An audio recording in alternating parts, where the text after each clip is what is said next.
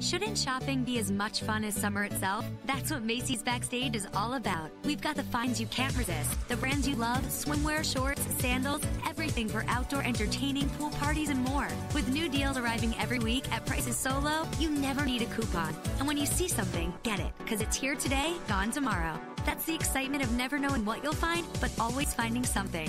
And just like summer, there's no better feeling. Visit Macy'sBackstage.com for locations. We want to welcome you to another episode of MBKI's Kingdom Encounter on Blog Talk Radio. Prepare yourself and get ready and allow the Spirit of the Lord to transform your mind. And here's your host, Pastor Anthony Baxter.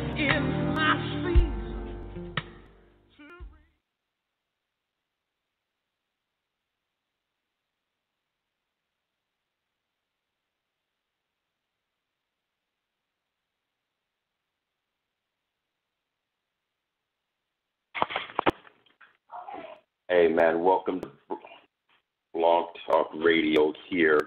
I do apologize for having some difficulties here. Okay, there we are. I do apologize. Welcome to Blog Talk Radio. Hallelujah. We just want to thank each and every person that is tuning in with us this Saturday afternoon. Amen. Glory be to God. Let's open up in prayer. Hallelujah. Father, in the name of Jesus, Lord, we just thank you for your Spirit, and we invite you in, Holy Spirit. Prepare our hearts, prepare our minds for what it is that you have prepared for us to receive. Lord God, hallelujah, this is a very touchy subject. Hallelujah. I pray, Father God, that people's minds may be open, their heart may be open, Father God, to what it is that you have to say. Hallelujah. The Bible says that the truth will set us free. We thank you for the truth of your word, hallelujah, that is coming from heaven down onto the earth. Let us receive it with thanksgiving and joy, Father God. In the mighty name of Jesus, Lord, we give praise and we give honor in Jesus' name. Hallelujah. Amen and amen. Amen. Hallelujah. Glory be to God. People of God, I just want to thank you once again, hallelujah, for coming on. I want to thank God for being the head of my life. Hallelujah. I want to thank God for our covering. Hallelujah. Apostle. Hallelujah. Jonas Clark and his wife, Pastor Rhonda Clark, hallelujah, Rivers of Life Ministry, hallelujah, in Hollandale, Florida. I want to thank God for my lovely wife, hallelujah, and for all you guys that are tuning in and those that will be listening into the archives. I thank God for each and every one of you. Again, I want to apologize for the technical difficulties here in the beginning of the segment. Hallelujah. We should have all that stuff together, but the enemy always tries to come in with something, especially when it's a word that he does not want to go forth. Amen. Glory be to God. So we're going to be looking at a couple of different scriptures. So if you can, write these down. Genesis chapter 1, verse 28. We're going to be looking at Genesis chapter 2, verse 23 and 24. We're also going to be looking at Genesis chapter 6, verse 1 and 2, as well as Genesis chapter 6 and verse 4. Amen.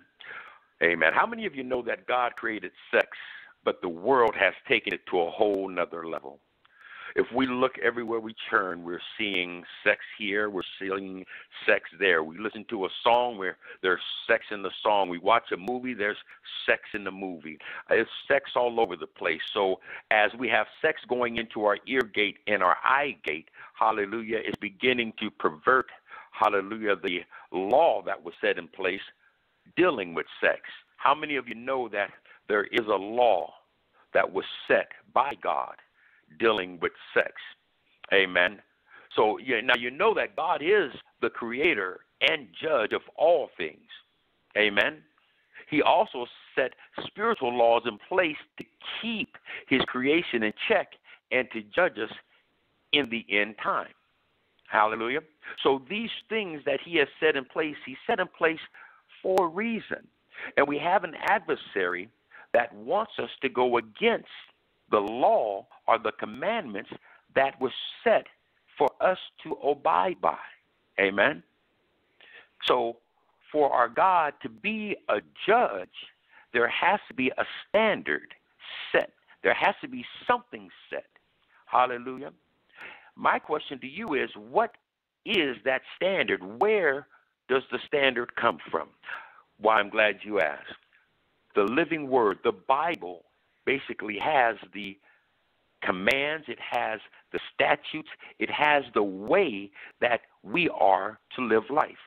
I call it the instruction manual. You know, I used to say, if you get a box of something and you open it up, the first thing you're going to see is the instructions. But what most of us do, or I just keep it to myself, what I do is I throw the instructions away because I assume that I'm intelligent enough to put this thing together myself.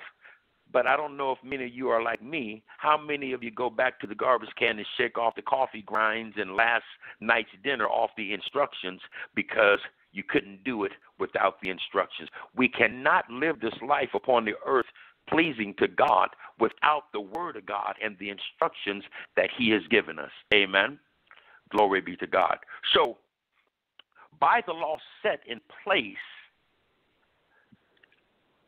by the law set in place by God, sex was allowed. He created sex. There was a purpose behind sex. Amen. But it was allowed only to married folk. Adam and Eve. Married folk. Okay? Male and female. Let me say that again. Male and female. So I'm talking about sex between a male and a female. Not two men, not two women, but a male and a female is the sexual relations that God has allowed in the law that He set upon the earth. Any other way is considered sin in the eyes of God and His law. In the eyes of God and His law. Turn with me real quick. Go to chapter 1 of Genesis and go to verse 28. Genesis chapter 1 and verse 28. Genesis chapter 1 and verse 28 reads this. Then God blessed them, and God said to them, be fruitful and multiply, fill the earth and subdue it, have dominion over the fish of the sea, over the birds of the air, and over every living thing that moves on the earth. What is He saying? He's saying have sex, multiply, fill the earth, and have power and dominion over what I've created. This is what He's telling us. So it shows us here that He has given us the right to have sex, but you have to be married. You have to be married. Go with me to Genesis chapter 2. We're going to look at verse 23, and we're going to look at verse 24. Genesis chapter 2, verse 23 and 24. And it reads, and Adam said, this is now bone of my bone and flesh of my flesh. She shall be called woman because she was taken out of man. Therefore, a man shall leave his father and mother and be joined to his wife, and they shall become one flesh. So what is this? This is the union of marriage that God has ordained for His creation upon the earth. So we see where God has given man the right to have sex. We also see where God has given them the right to have sex in the union of a marriage. In the union of a marriage. Again, people of God, sex outside of God's law, around sexual relations, is illegal and gives legal right to the accuser. Again, sex outside of God's law, legal right to the accuser of the brethren, Satan. Why? Because there is a legal right, but there's also, if you step outside of the boundaries, you're illegal. If you are going 100 miles an hour down a 45-mile-an-hour road, you have legally broken the law, and they can arrest you. There's nothing that a judge can do but say you're guilty. You were going too fast. Now, as we commit a sin of sex relations, we are found guilty by the law. There's nothing that God can do for us until we make a move. Remember that, until we make a move. But until we make that move, there's nothing that he can do but find us guilty. Why do you think they call Satan the accuser? He's accusing the brethren day and night. Why? Because we fall into sin. And he goes to the judge into the courthouse and say, look it, Anthony has done A, B, or C. And if I have not repented of my sin, there is no pardon. There is no mercy. There is no grace. So I am found guilty. And what does that do? It gives the accuser the ability of coming into my life and wreaking havoc until I come before the Lord and humbly repent. Humbly repent. People of God, this is going to be a message. I'm going to tell you right off the bat. It's going to be around 3 or 4 parts because there's many parts to this. The church does not want to touch, and some of the leaders don't even know about some of the information that I'm going to be sharing with you when it comes to sexual sins and the things that you open up in your life.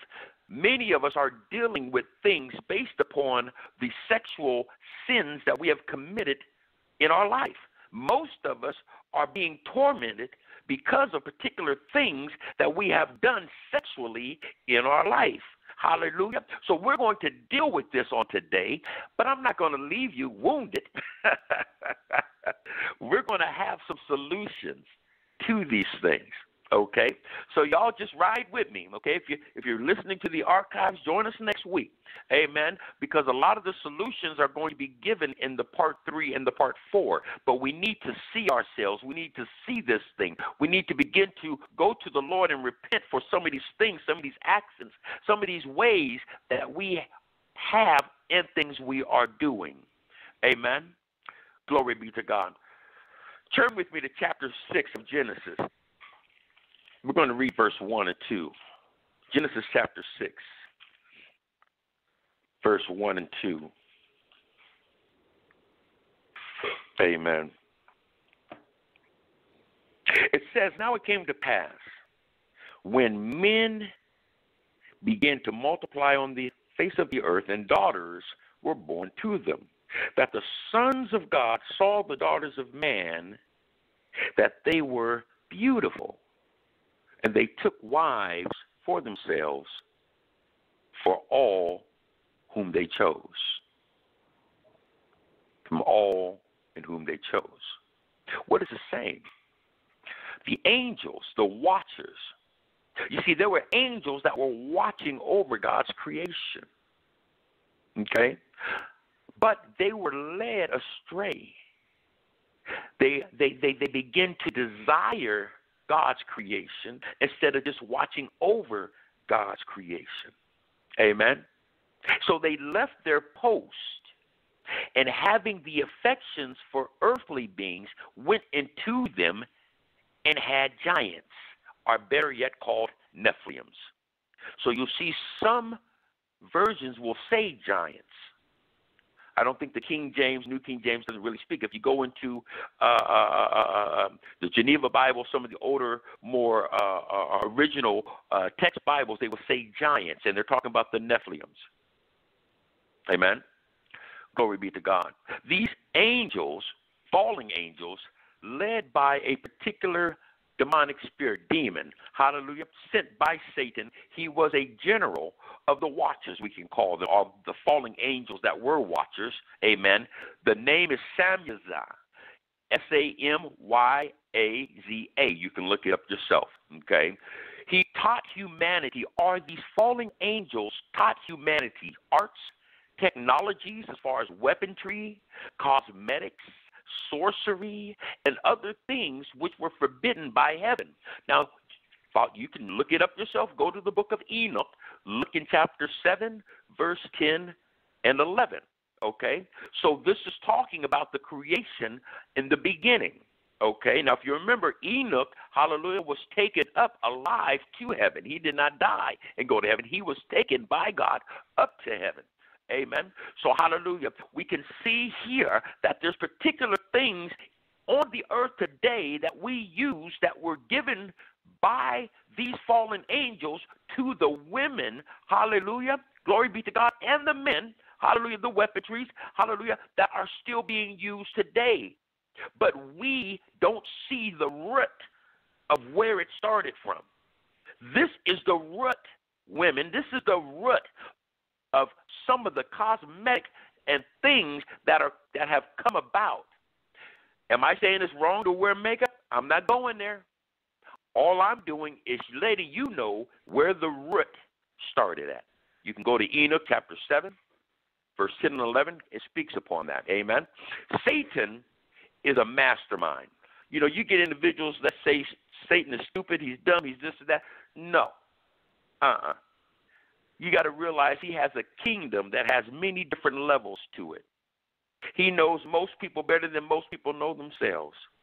He's so cunning, so baffling. He'll sneak in a way, and when you think you're watching, he'll come another way.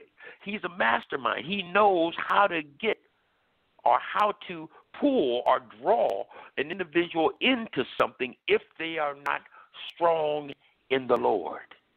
Amen. Hallelujah.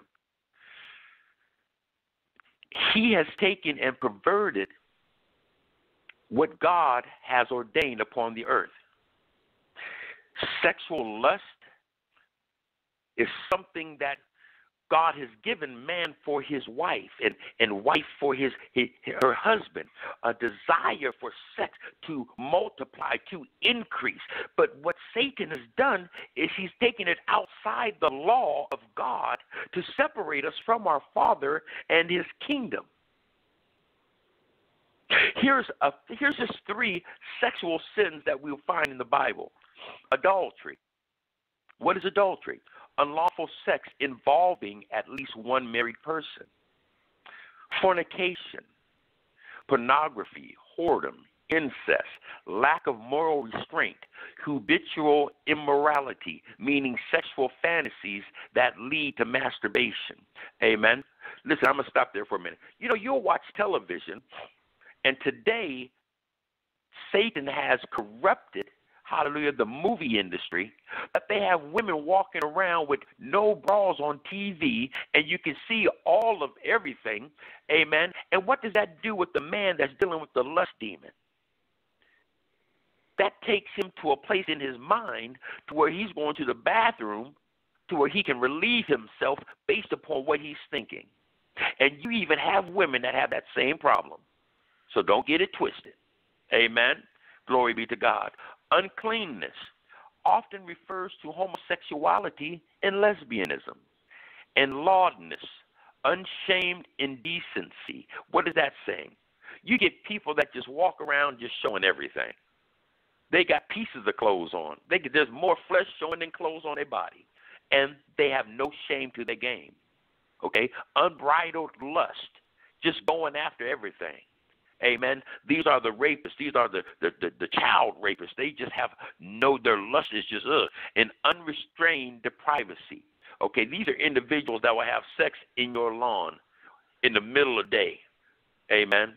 They'll sit on the top of their car and have sex on top of their car in the middle of rush hour traffic. They just don't care. They just don't care. Amen. You know any folks like that? Were you like that? Amen. Glory be to God. Listen, much of what we are dealing with is because of the rights we gave or have given to Satan by illegal sexual acts. A lot of what we are dealing with, some of the consequences of our fornication, some of the consequences of our adultery, some of the consequences of our uncleanness. Because, see, there's some people today that are serving the Lord, but they are walking in lesbianism. There's some people serving the Lord today, and they're walking in homosexuality, and they are paying a price because you're moving illegally, which means that God cannot show his mercy to where now you have things coming against you and your life and your anointing and your purpose and your destiny and your family based upon your action. Now, remember again, people of God, God gave us an out. He said, if you come to me and you repent of your sin, I will forgive you. We have an advocate. We have Christ Jesus that sits on the right-hand side and intercedes on our behalf. But his intercession is no good if we continue to go out and do the exact same thing over and over and over. See, there's something about repentance. Repentance means turning from a thing.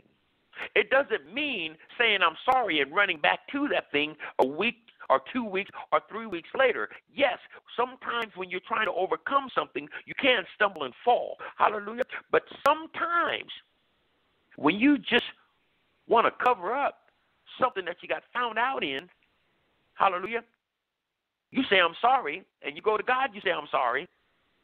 But in your mind and in your heart, you can't wait to go right back into that thing again. I've been there.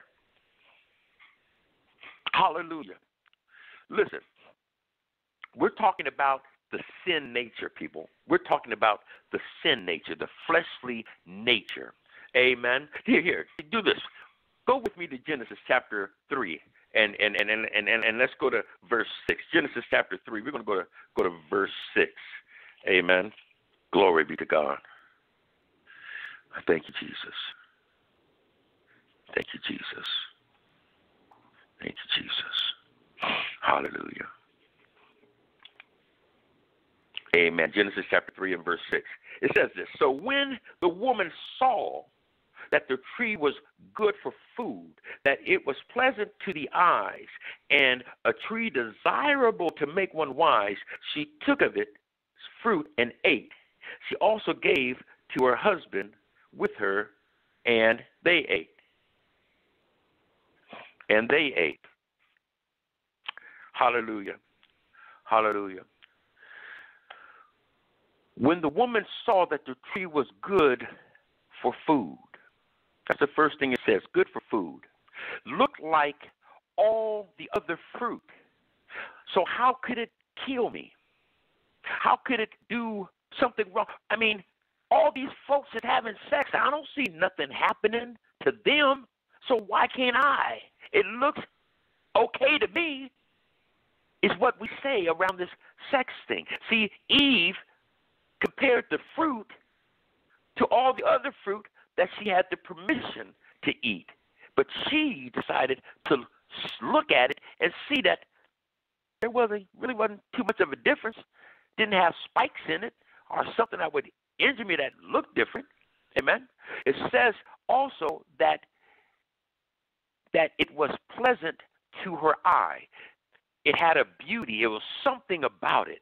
Maybe she was just really hungry at the time, and the sweat off the fruit was dripping off of it, and maybe the color of it was so right, that it just tantalized her eyes, the eye gate. It tantalized her eye gate with its beauty. It captured her mind. How many men are captured by the looks of a woman? How many women are captured by the looks of a man when you see his physical framework or a woman's physical framework? It just captures you.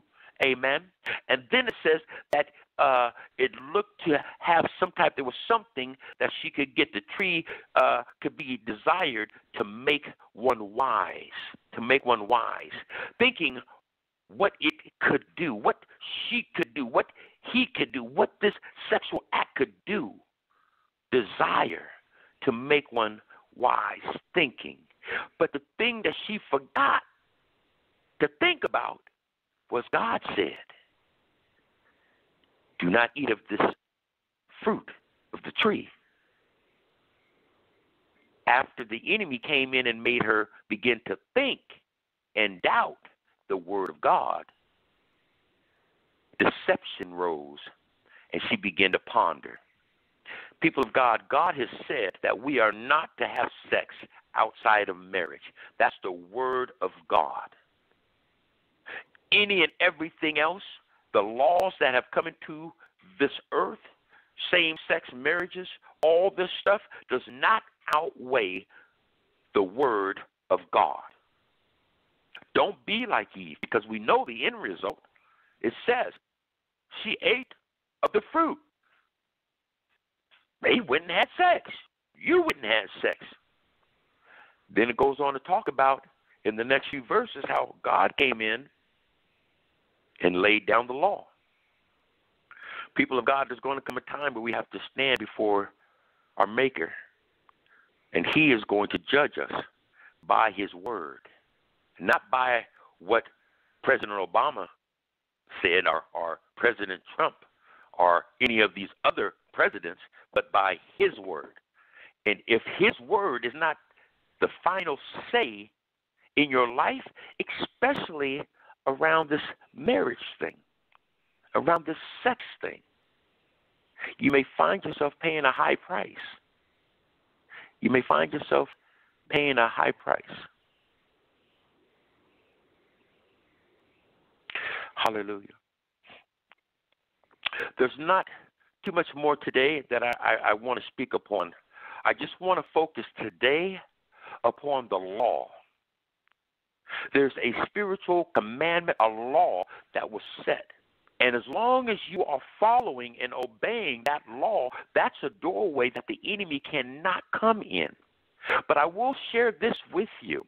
There are two gates that the enemy uses over and over again. They're his strong points. They're the gate of your mouth and the gate of your penis, or your private parts. Put it like that. Sex is a very strong thing, very strong. Why? Because God has given it to us.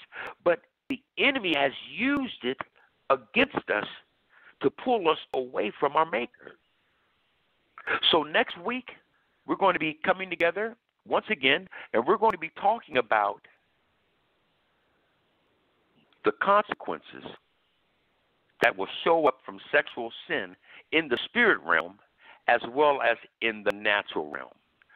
So stay tuned. One other thing I want you to know. To come out of a cage, you must first know that you're a cage. Are you committing any sexual sins? If you are, repent.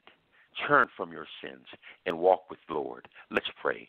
Father, in the name of Jesus Christ, we thank you for this time and this opportunity to share your word with your people. Father God, I pray that those that have walked in sexual sin, Father God, that this word may have touched them, may it cut like a knife, that they may turn, Father God, and repent and walk according to your will and your way. Those that don't know you, Father God, I pray that their spirits may come in alignment with yours, that they may invite you into their heart and their life, that they may walk according to your will forever and ever. Hallelujah. Amen and amen. Join us next week. Tell a friend, hallelujah, that we're talking about sex on Kingdom Encounter Radio. God bless you, and you have a fantastic week.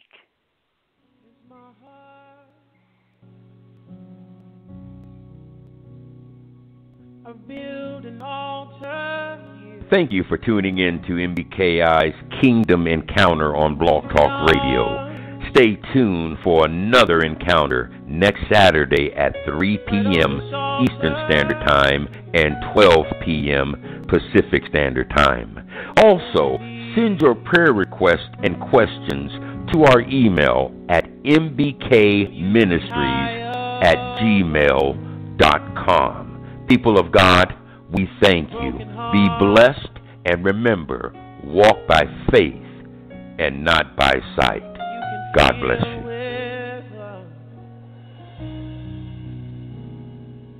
So here's his heart.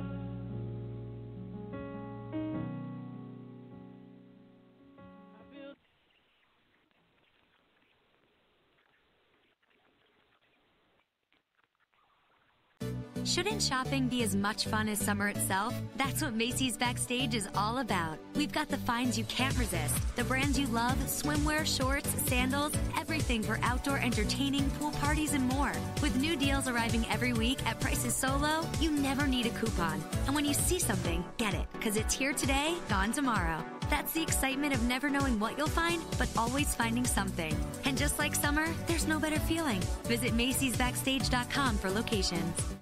Shouldn't shopping be as much fun as summer itself? That's what Macy's Backstage is all about. We've got the finds you can't resist, the brands you love, swimwear, shorts, sandals, everything for outdoor entertaining, pool parties, and more. With new deals arriving every week at prices so low, you never need a coupon. And when you see something, get it, because it's here today, gone tomorrow. That's the excitement of never knowing what you'll find, but always finding something. And just like summer, there's no better feeling. Visit Macy'sBackstage.com for locations.